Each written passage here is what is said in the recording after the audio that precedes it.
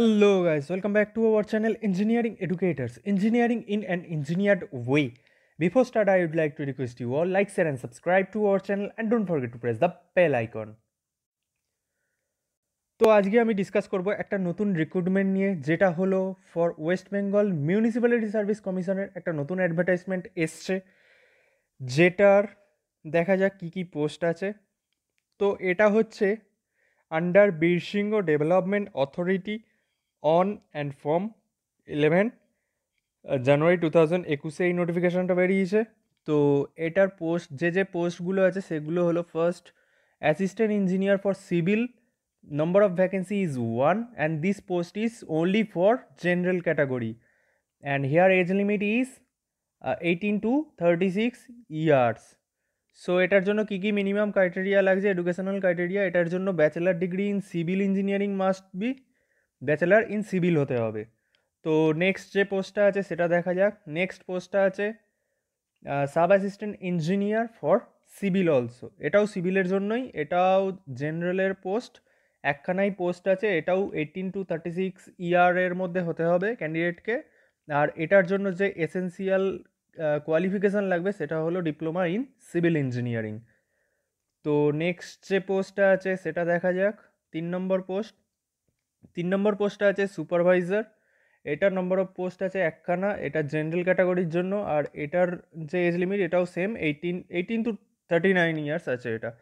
এটার জন্য যে এসেন্সিয়াল ক্রাইটেরিয়া লাগবে সেটা হলো হায়ার সেকেন্ডারি লাগবে and its equivalent degree in survey or diploma in civil engineering লাগবে। তো নেক্সট যে পোস্টটা আছে দেখা যাক, সেটা হলো ড্রাফটম্যানের পোস্ট, সেটা একখানা ভ্যাকেন্সি আছে ফর জেনারেল ক্যাটাগরি অ্যান্ড এটার এজ লিমিট হচ্ছে 18 to 39 ইয়ার্স অ্যান্ড এটার যে এডুকেশনাল কোয়ালিফিকেশান লাগবে সেটা হলো higher secondary in diploma in architecture civil in ড্রাফটম্যানশিপ from a institute recognise by AICTE, সবগুলোই এআইসিটি রেকগনাইজ থাকতে হবে, তবেই হবে, অ্যাপ্লাই করতে পারবে তোমরা।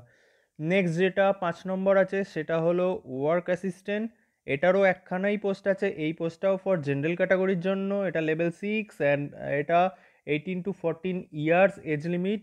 আর এটার জন্য যে এসেন্সিয়াল এডুকেশনাল ক্রাইটেরিয়া লাগবে সেটা হলো মাধ্যমিক থাকতে হবে or its equivalent with knowledge of computer application and ability of typing on computer at 20 words per minute in English, 1 মিনিটে 20টা ওয়ার্ড টাইপ করতে হবে। তো নেক্সট আর লাস্ট যে পোস্টটা আছে সেটা হলো লোয়ার ডিভিশন ক্লার্ক, এটার দুখানা পোস্ট আছে, যার একখানা হলো ফর জেনারেল ক্যাটাগরি আর একটা পোস্ট হলো এসসির জন্য। তো এটা লেভেল 6-এর, এটার যে এজ লিমিটটা আছে সেটা হলো 18 to 40 ইয়ার্স আর এটার জন্য যে এসেন্সিয়াল ক্রাইটেরিয়া লাগবে সেটা মাধ্যমিক or equivalent with certificate course on computer অ্যাপ্লিকেশনে সার্টিফিকেট থাকতে হবে। তো এবার দেখা যাক এর যে method of recruitment and syllabus. Documents দেখো, তার আগে আপলোডিং অফ ডকুমেন্টস, সমস্ত ডকুমেন্টস তোমাদের ঠিকঠাক স্ক্যান করে সেগুলো আপলোড করতে হবে অনলাইন অ্যাপ্লিকেশনের সঙ্গে। And method of recruitment and syllabus will be notified letter on the ওয়েবসাইটে তোমরা নোটিফিকেশান পেয়ে যাবে এর সিলেবাসের জন্য। এবার দেখা যাক অ্যাপ্লিকেশান ফি এটার জন্য লাগছে for general and OBC A and B category, এটি is ₹150 and plus 150 plus processing charge that is 50, মানে 200 টাকা তোমার লাগবে অ্যাপ্লিকেশানের জন্য। অ্যান্ড প্লাস ₹20 220 টাকা towards the bank charge of চালান ডিপোজিট।